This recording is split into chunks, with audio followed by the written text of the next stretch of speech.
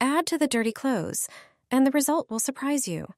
Check your white socks after washing and take out the ones that are still dirty or gray. Prepare a bowl and put all these items in it.